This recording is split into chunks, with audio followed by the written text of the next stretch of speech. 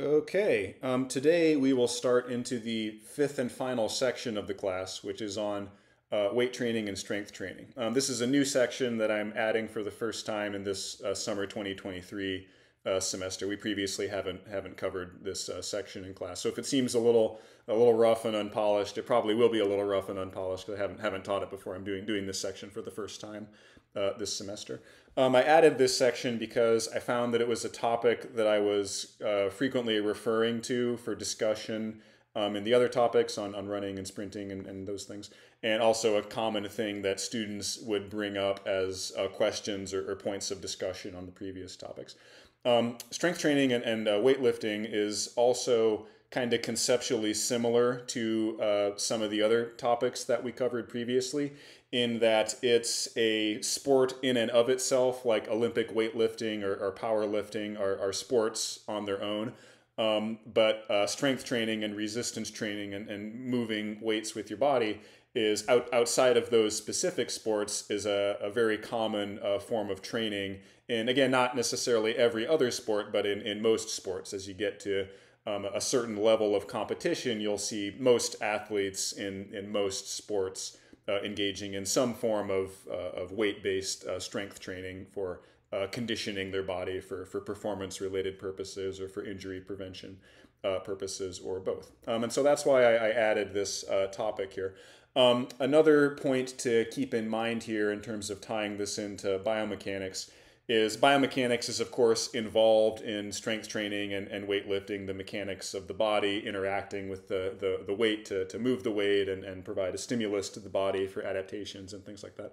Another key thing to keep in mind there in relation to that is that most of our metrics for tracking and quantifying like the training in strength training and progressing the training load and the fitness of the athlete and conditioning of the athlete and things like that are metrics that are focused on the weight itself and not on the person that's moving the weight. And so an example that I'll give there is like if you're trying to progress your squat, you'll probably focus on how much weight can I do for this certain number of reps, or how many reps can I do with this weight, or what was my volume today compared to previous workout, or what's my max weight that I can lift on this squat. Those are all metrics that are focused on the weight that's being moved, which is important, but it's also, I would say, of equal importance, but given much less attention in strength and conditioning, on the I'll use the term quality of the movement that's used to move that weight. So kind of keep that in mind as we're going here. The training load biomechanically is about the weight that's being moved, yes, but it's also about the mechanics that the person is using to move that weight. And it's the mechanics of the person that interacts with the weight that's being moved to provide the stimulus to the person's body for hopefully beneficial adaptations for performance purposes in their sport. Okay, the paper for today, let me pull it up here, is Kompf and Arandjelović. And this is similar to the first papers in the other sections of class where I start you out with a review article. This one's actually fairly narrowly focused compared to many of the other review articles, but it's going to be kind of similar here, where I'm using this article largely as motivation for some points that I want to make in the video here, and I'm not necessarily going to just go over line by line or section by section what they cover here in the article. The first part of this article does a good job of introducing some concepts related to biomechanically how I kind of think about weightlifting and strength training. So they focus specifically here on three lifts: the bench press, the squat, and the deadlift. Three common lifts that typically comprise the sport of powerlifting itself, but are also key big movements that a lot of athletes will do and will train up for the purposes of stimulating their muscles and their musculoskeletal system to hopefully improve performance in their sport. And they talk here about sticking points in these three weightlifting exercises, and what is the origin or the source or possible sources of those sticking points and how that relates to performance and to some some other topics. A key point that they make here, their second key point that I want to emphasize because it relates to some topics I'll cover a little bit later in the video, is that they say, contrary to what might be expected, currently available evidence suggests no substantial change in electromyographic activity of muscles involved in a lift near a sticking point. And so what do they mean there exactly? Let me go to my video here to try to demonstrate that. I'm down in my basement at home here in my home gym. I bought and set up this this weight rack here and this barbell during the pandemic when all the gyms were closed. I love it. I love being able to work out at home. If you have the means for getting something like this, I strongly recommend it. I miss the social element of the gym a little bit, but I don't miss all the other nonsense to go into a commercial gym. I love being able to come down here like anytime I want and do whatever I want with the limits of the little equipment that I do have. Anyway, so what do they mean here exactly by a sticking point? Let's see an example here in the bench press. So I've got my weight here, and I'm going to unrack it.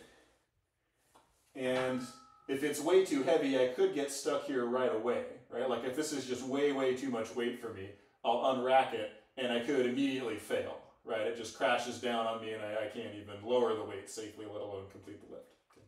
So that would be one form of failure in a bench press exercise. Also, I could also fail if I unrack it, and then I'm able to lower it, but then I'm not able to get it up off my chest, right? Or maybe I'm not able to do it with a good form. I got to lower it and bounce it off my chest, or lower it and do like a hitching movement to get it up. So that's another possible point of failure, not able to lower it, but not able to push it back up off my chest. Or I could fail by, I can lower it, and then I start pressing it up, but then I get stuck somewhere within that range of motion before I've locked it out there. So that's what the authors of the paper mean there, broadly speaking, by sticking point. It's failure to complete the lift through the normal range of motion of that lift. And then they go here in the article into specifics on why that might happen, possible sources of that. First, in general, that's this preliminary and key model concepts where they go into just some general things there that generalizes to weight training and weightlifting in general. And then they review some evidence here on those three big lifts, those specifics for those particular lifts for the bench and for the squat and for the deadlift. So I'm not going to cover much in the second half here where they get into the specifics of bench and squat and deadlift. We'll do some studies on that later on in this section. I'm going to focus here on the earlier parts.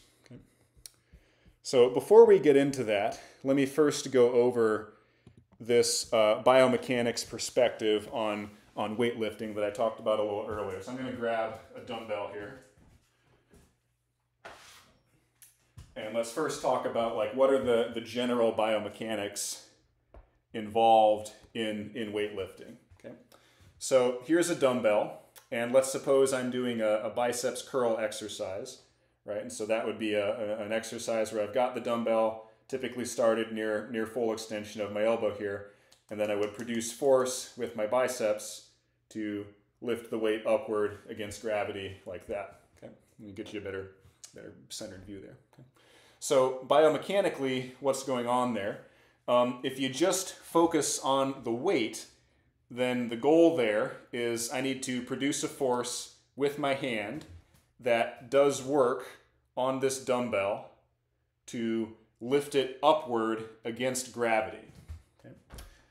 So if I think about, back to conservation of energy back in Kines 300, what's happening there is this weight is starting at some lower height, and then I'm applying force to it to lift it up against gravity to a greater height. Okay, and then I'm lowering it and raising it up again, and typically doing that repeatedly for most training-based exercises. Okay, so that's the focus on the mechanics of the weight being moved, not directly considering the biomechanics of the person or the person's joints and the person's muscles moving the weight. Okay, so if we're just focused on the weight, the goal is I've got this weight, it's at some height with a certain amount of potential energy. I'm going to do work on it with my body to add more potential energy to it to lift it up into the air. Now, where the more detailed person-level biomechanics come into play is the means by which I do that. And the interaction, and I would say the contest or the tug of war between torques at your joints from gravity and torques at your joints from muscles. That's how I biomechanically think about weightlifting, is the weights that I'm trying to move are producing torques at my joints due to gravity that are trying to move my joints in the opposite direction from where I want them to go. I'm going to produce forces with my muscles that produce torques at those same joints in the opposite direction of gravity to overcome gravity and in that process lift the weight. So let's see an example there for that dumbbell curl again, where here I've got my, let's get that viewed a little bit better. There we go. Okay, so here I've got my weight, and then I'm going to produce force with my biceps to lift that weight. Okay, so the phenomenon there is I produce force with this muscle, and that somehow does work on this weight to lift it upwards against gravity. So producing force with that muscle somehow adds potential energy to this weight to lift it up against gravity. Now, what exactly is going on there biomechanically? Let's first consider what happens if, suppose I'm holding this dumbbell here, and by holding it there, I'm producing a force with my biceps muscle to do that. What happens if I relax the force in that muscle? Well, then my elbow extends like that. Okay? The reason that happened is because this weight, 10 pounds, is being pulled downward by gravity with a force of 10 pounds. Okay?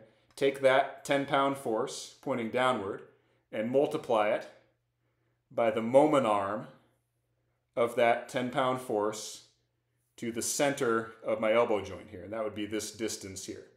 Okay, I'm just going to make this up to make the math easy, so let's say that's 10 units of distance. Okay, so I've got 10 units of force times 10 units of distance. That gets me 10 times 10, or 100 units of torque. That's going to rotate my elbow in the extensor direction. Okay. When I'm doing the dumbbell curl, I want to rotate my elbow in the opposite direction. So what I've got to do there is produce a force with my biceps muscle that gets expressed on my biceps tendon, that then gets multiplied by the distance from this tendon to the center of this joint. So that, that little distance there, that moment arm for my biceps tendon to my elbow joint, that force gets multiplied by that little distance to produce a torque in the flexor direction. And as long as that flexor torque from my muscle is at least as big as, or a little bit bigger than the extensor torque from gravity, then the net torque at the joint will be a flexor torque and will end up flexing the joint as a net effect and lifting the weight upward against gravity. Okay. Now, you can see there in my example, the moment arm for the weight is quite long. The moment arm for the muscle force is quite short. Right? So if I've got that 10-pound weight and it acts over a moment arm of some distance 10, that's 10 times 10, that's 100 units of torque due to gravity. To lift the weight, I have to produce 100 units of torque from the muscle force in the opposite direction. Right? But that muscle force only gets multiplied by a moment arm of, say, 1 unit of distance. I'm just making these numbers up just to make the math easy. But the point there is that the moment arm for the weight that I'm lifting is a lot longer than the moment arm for the muscle force that's resisting the gravity from that weight. Okay? So if I want to produce 100 units of torque at my elbow from my biceps muscle, I'll need 100 units of force in my biceps muscle, because that force gets multiplied by that tiny short little moment arm, which is only a distance of 1, compared to this big long moment arm, the whole length from my hand to my elbow for the weight that I'm lifting. So again, this is just kind of a thumb rule. The specifics of this will vary a lot in reality from person to person or from lift to lift within a person. But generally speaking, the weights that you're lifting external to your body are about 10 times lighter, just ballpark, rough figure, 10 times lighter than the forces you have to produce in your muscles to lift those weights. Okay, so if you're doing a bench press of 100 pounds, you're producing roughly 1,000 pounds of force with the muscles involved to actually lift that weight, because they have smaller moment arms or shorter moment arms for the muscles inside the body than for the weights outside the body due to gravity. So when you talk about like technique in weightlifting and the form that you use, it affects that relationship there, that balance of torque at your joints from gravity and the torque you're able to produce by your muscles to overcome those gravitational torques. A lot of elements of a good technique in weightlifting are positioning the weight and lining the weight up in such a way that it produces the smallest possible torques at the joints due to gravity, so that you need the least amount of muscle force to actually move that weight. And so that's the difference a lot of the times between, you know, everybody's probably got, you know, the friend at the gym that seems like they're a lot smaller than you, but they can just lift heavier weights for, you know, why is that? They seem like they shouldn't be as strong. Well, it's about the alignment of that weight with their joints is not producing as much gravitational torque at their joints as it might be for you, even though you might look like you're bigger and stronger, for example. For whatever reason, their technique is just set up in a way that the weight is not producing as much torque at their joints that they have to overcome with their muscles. And so that's the element of technique in weight training, is lining up the weight in a way that you can minimize the torques due to gravity that you have to overcome with your muscles. Now, related to that is the effect of the technique that you use in weight training on the capacity of your muscles to produce force and the capacity of that force to get transformed to muscle torque at the joints to work against gravity. And that's really what the first part of this paper talks about, the first section of this paper talks about. I'm going to motivate that with another example here of the bench press, where one of the key things you have to do when you're setting up for a bench press exercise is you have to choose where do you position your hands on the bar to do the lift. Okay? And this would also apply similarly, you know, conceptually similar to setup for like the other two lifts in this paper. Like for the squat, you would choose things like the width of your stance for your feet. For the deadlift, you'd have that choice, and also like where you position the barbell, whether it's close to your shins and things like that. So all choices that you make in the setup of the lift that affects the success of that lift. So let's see an example there for the bench press that hopefully illustrates the difference here between focusing on the mechanics of the weight as it moves versus focusing on the mechanics of the person who's moving the weight. Okay. So here, when I'm setting up for the bench press, I have to choose where I position my hands on the bar, right? I could position them real narrow here, or I could position them super wide out here, or I could pick somewhere in the middle, anywhere in the middle there. Okay? That width that I pick is important because it directly affects how much work I have to do with my body on the barbell to complete each rep there. And what do I mean by that? Well, suppose I pick a very narrow grip here, then that means I have to do a lot of work on this barbell to lift it, because I have to lower it and raise it over basically the furthest possible vertical distance there. Okay. Compared to, suppose I pick a really wide grip here, and this is about as wide as I can get while still being able to actually re-rack the weight. Notice there how much lower that barbell is starting than when I had the real narrow grip there. Okay. This is light enough, I can probably just show you both of them here. But here's the height when I have the very wide grip versus here's the height with a very narrow grip. Okay, so this barbell is substantially higher up in the air with the narrow grip. So if I use the wide grip, then I don't have to do as much work on that barbell to lift it. Okay.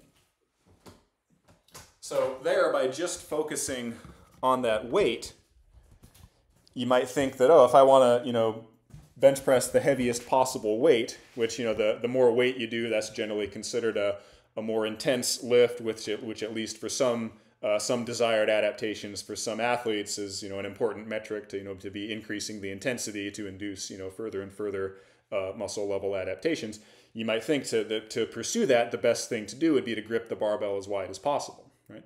But anybody who's done a lot of bench pressing will tell you, well, no, in practice, that's not really what you do. You don't want the narrowest grip. You don't want the widest possible grip. Typically somewhere in the middle, like a medium length grip, is the best thing to do for being able to bench press the most weight or being able to do the largest number of reps with a certain weight. And why is that exactly? Because we just saw that, like, oh, if I want to lift the weight, if I grip it wider, then I don't have to lift it as far, so that should be easier, right? There I'm focusing just on the weight. I'm not focusing on the mechanics of the person lifting the weight. And when I focus then on the mechanics of the person lifting the weight, positioning my hands in different places on the bar will affect the mechanics of my muscles and how much force they're able to produce at certain parts throughout the lift, and will also affect the kinematics between my muscles and my joints and how much of my muscle force or how much torque I'm able to get at my joints from the muscle forces that I'm producing.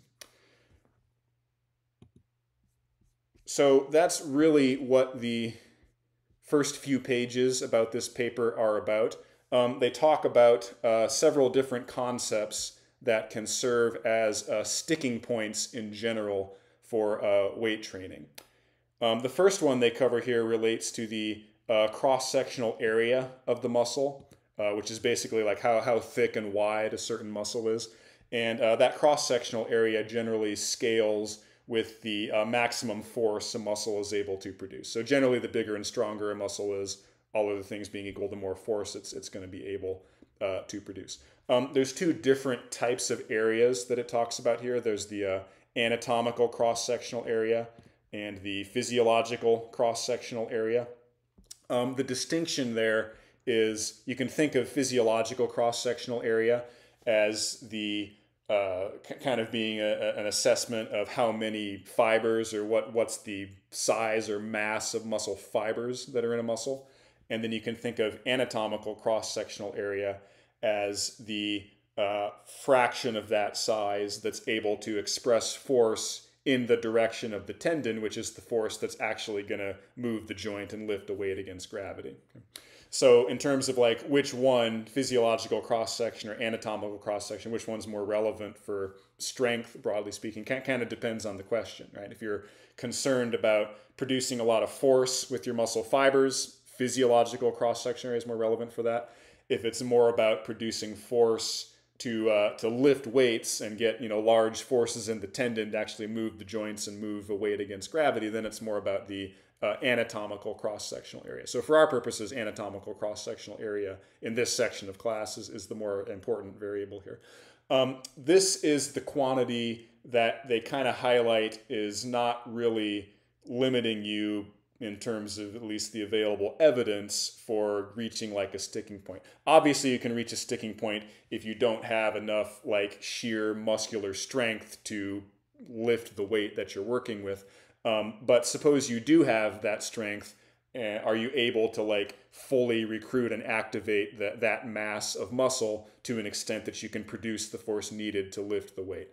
That's that key point that they make under their second key point on the front page, that it doesn't appear that sticking points, at least in these three lifts, occur often from like insufficient muscle activation or having sufficient strength to perform the lift, but not being able to realize that strength, to recruit the muscle and send the signal from the nervous system to the muscle to actually get it to produce that force.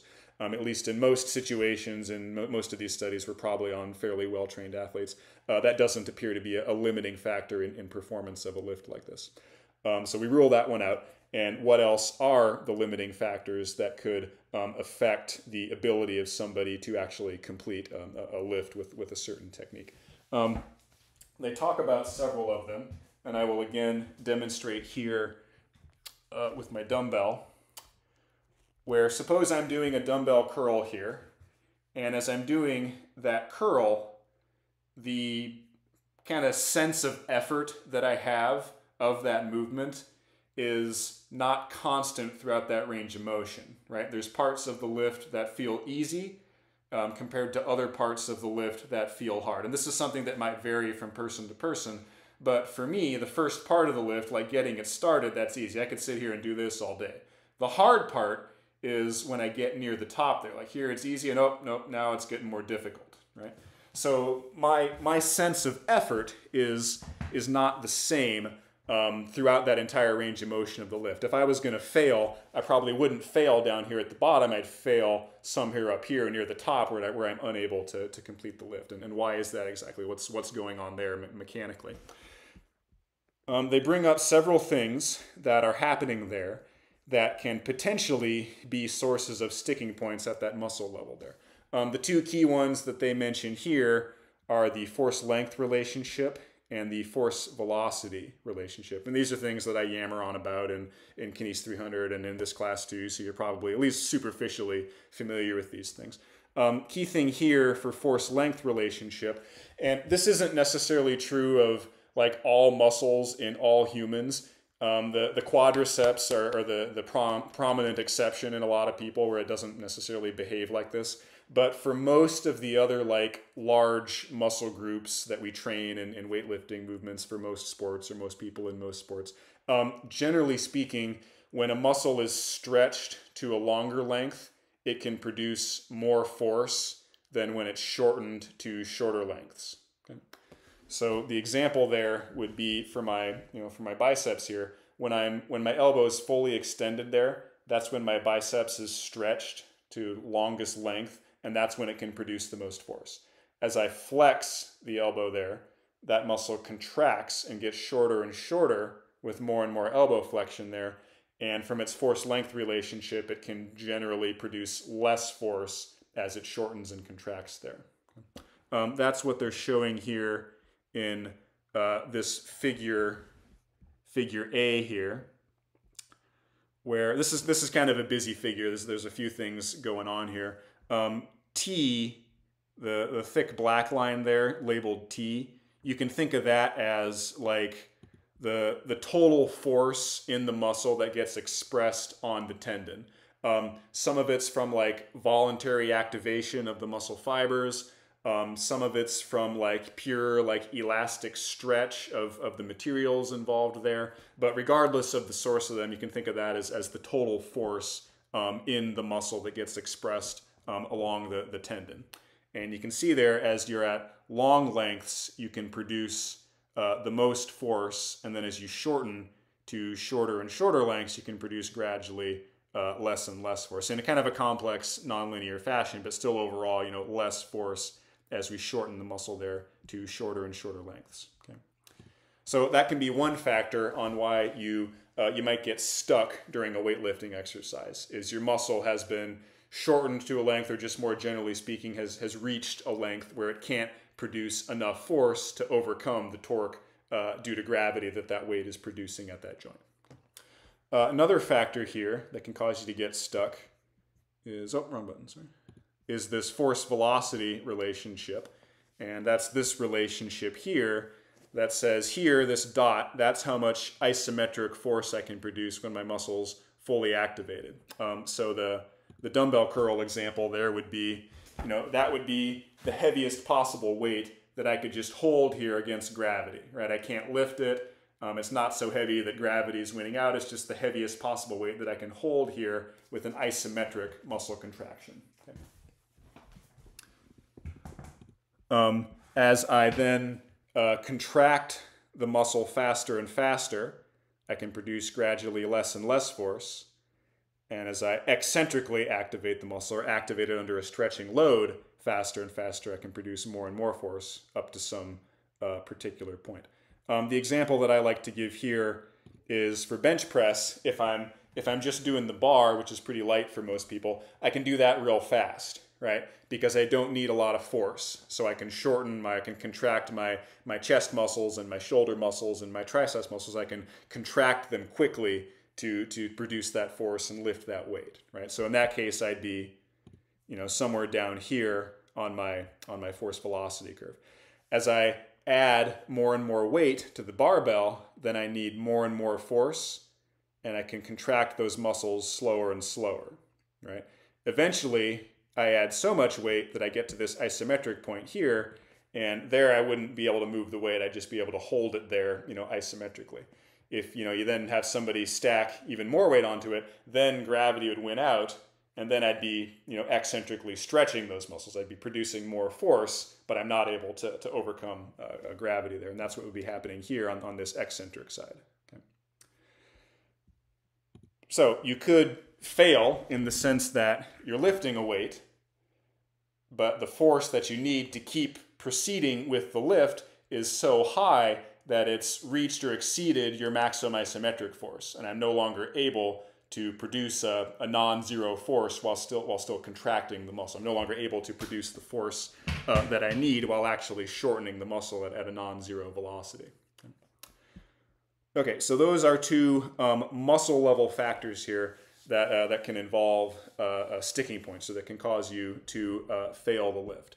Now, it would be possible to still complete the lift, right, by using crappy form or using sloppy form, right? Like I could deviate from whatever form I was using to get some extra source of doing work on that weight to lift it up. Like for example here, if I'm doing my dumbbell curl and I fail there, oh, I'm stuck, I could come over and give it a push with my other hand and keep going there, right? Or I could, jerk it up with the rest of my body to get that weight lifted up in the air. Okay, so that would be an example of what's typically considered bad form or poor form or suboptimal form for strength training purposes. I'm lifting the weight, but I'm doing it by adding in sources of performing work on the weight other than the target muscle groups that exercise is supposed to be providing a stimulus to. Okay, last topic that they cover here, and the one that is most important for kind of understanding kind of my perspective here on the biomechanics of weightlifting, is this notion of torque. This is an important one because this is the transformation from the muscle level, the tissue level perspective, to the joint level perspective. If you took Kines 300 with me as the instructor, at least if you took it recently, which I'm guessing most of you did, I cover biomechanics at a range of smaller and smaller physical scales, from the whole body to the limb level, to the joint level, to the tissue level, to the cellular / molecular level. And so here we're talking about looking at the muscle level and the forces the muscle produces and how those translate to the joint level. Okay, because the joint level is where kind of the balance that I talked about earlier takes place. The balance between torques due to gravity at a joint versus torques due to muscles at a joint, and muscles winning out there in kind of a net sense to rotate the joint and move the weight upward against gravity. Okay? So we achieve linear motion of the weight that we're trying to lift through angular motion of the joints involved, spanned by the muscles that are powering that lift. Okay? This topic here in the paper on torque relates to taking that muscle force and transforming it or translating it to a torque produced at a joint that rotates that joint to overcome gravity. And what is that transformation? It's mathematically simple. It's the force in the tendon times R, which is the moment arm for that tendon, to the center of the joint that you're rotating things about. Okay? And so the product of those two things, muscle force or tendon force times tendon moment arm to the joint, gives you the torque from that muscle at that joint. So if you want a visual example here, I'm lifting this dumbbell and I'm moving it upwards against gravity. And if you could snap your fingers and freeze it right there, there's a force in my tendon right now. Take that tendon force times that little distance that I'm tracing out there with my index finger. That distance is the distance from the tendon to the center of the joint, the elbow that tendon spans. Okay, take that force times that distance, and that's the torque that muscle is producing about that joint. And it's that torque, the product of that muscle force times that muscle moment arm, that needs to be at least as big as the gravitational torque that weight is producing in the opposite direction at that joint to overcome gravity and lift the weight upwards against gravity and from kind of a net energetics perspective, add potential energy to that weight to lift it up. Now, the complicating factor here, and they go over some pretty detailed math here in terms of like there's cosines and angles and stuff. What they're getting at there is the direction of this muscle force, of this tendon force, will change throughout the range of motion of a lift, and the kind of the geometry of the moment arm itself will change throughout the range of motion of a lift. Okay?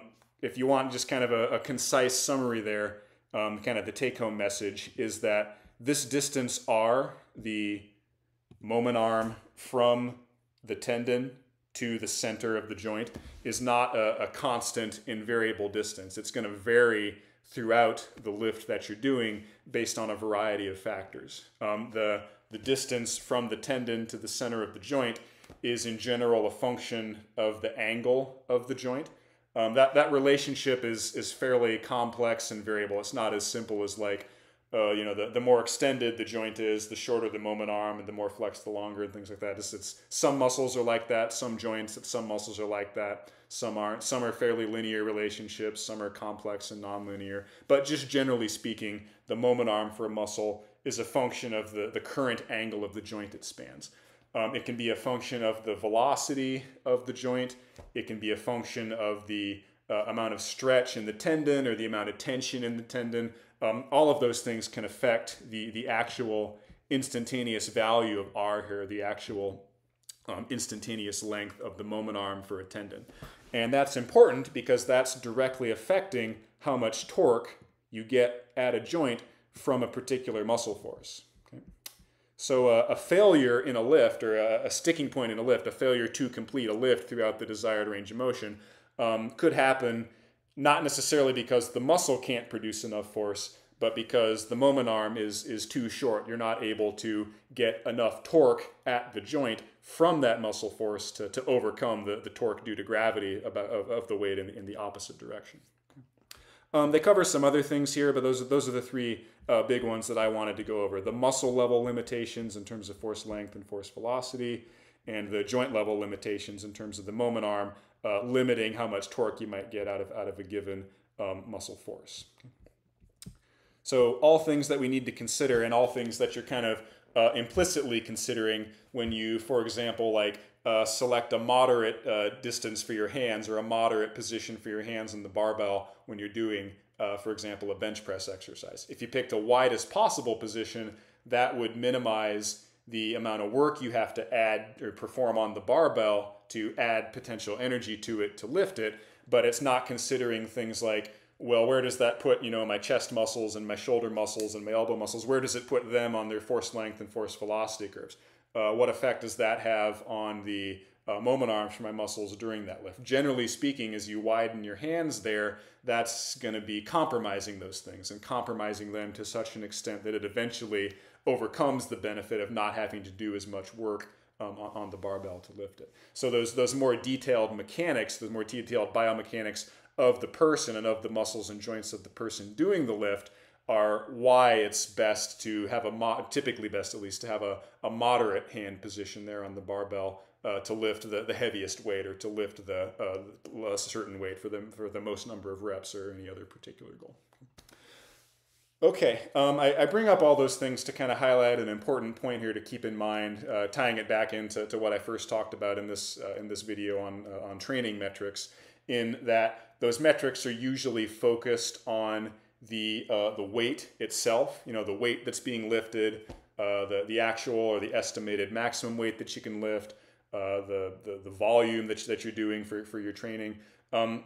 I'm greatly oversimplifying a large amount of research here in strength and conditioning for weight training, but there's generally two metrics in terms of a weight training program that are important for stimulus to the body and to the muscles for inducing hopefully performance improving adaptations to those muscles. That's the intensity of the training, which is typically quantified by the amount of weight being lifted and progressing that amount of weight being lifted, and the volume of the training. Volume in weight training circles is the weight that you're lifting times the reps times the sets. right? So if you do 100 pounds for 10 reps times 3 sets, that's 3,000 units of volume, right? 100 pounds times 10 reps is 1,000, times 3 sets is 3,000, right? So then the next time you do that workout, you'd want to do 3,000, 3,100, and then 3,300, 3,500, 4,000. You'd want to be progressing that volume. Similarly to progressing the intensity, if you're doing like 5 rep sets, you'd want to be then doing 5 rep sets with an extra 5 pounds on the bar, and then 10 pounds, and then 20, progressing the intensity of the movement. With those metrics that are focused on the weight, it can be easy there to fall in love with progressing those metrics, right? And this is something I find myself guilty of. You may not know it from looking at me, but I like to do strength training and weightlifting. It's been my main form of exercise for the last few years at least. And I'll be down here like in my little home gym with my laptop up, pulled up to the spreadsheet where I track like, I did this this weight for this many reps and sets on this date. And like, I enjoy that. Like that's something I find fun and enjoyable about the hobby and about the exercise. I like tracking the numbers and looking at my progress and seeing the progress. But when you're doing that, it can be easy to fall in love with progressing the weight-related numbers and doing that in a way that compromises the quality of the reps that you're doing. Right? Let me give an example here of what I mean by that to close things out here. So let's suppose I'm doing my bench press here. And I come in and I do a workout, and in that first workout, I do this weight for 3 reps, right? 1, 2, 3, okay? So that's my baseline, and then the next time that I come in, I might want to progress that volume up to doing 4 reps. So ideally, I progress that in a way that maintains the quality of those reps. I still do the 3 quality reps that I just did, and then I add to that a 4th quality rep. Okay? So that would look something like this. I do 1, 2, 3, 4. So the 4th rep that I added there, that was a quality rep. I didn't have to compromise my form or my biomechanics, my technique to do that rep. So that would be good progress. Bad progress would be something like, I do the 3, 1, 2, 3, but then on the 4th one I've got to bounce it off my chest like that. Or on the 4th one I get stuck, and then I've got to hitch it up like that. And I've got to use my hips or my chest or my weight to get the weight up like that. Okay? So in those cases, I've compromised the quality of the reps that I'm doing because I reached a sticking point, and in order to progress, I had to do something that did work on the barbell outside of using the work and the effort and the forces of the muscles that are supposed to be involved in completing that lift. So if I then go down to my spreadsheet, I'm like, oh, I did X weight for 4 reps that time, and I progressed my volume. Last time I only did 3. Yeah, that's technically true. I completed it. I got the weight up, right? But I did it in a way that compromised the quality of my reps. Okay, so I'm doing more volume. I progressed my volume metric based on the weight, but I probably didn't progress and maybe even regressed on the stimulus to my muscles that I'm trying to adapt for getting the beneficial performance-related adaptations from that training. Okay? So those are just important things to keep in mind when you're doing your own training or when you're training other people, is yes, it's important to progress the weight that's being lifted and the volume of that weight and all these things, but it's also important to keep in mind the mechanics of the person moving the weight and maintaining the quality of the reps that you're doing so that you're progressing it in a way that's maintaining the good stimulus on those muscles that you're supposed to be targeting with those particular lifts. Okay, that is it for today, and we will delve into some more specific strength-related biomechanics next time.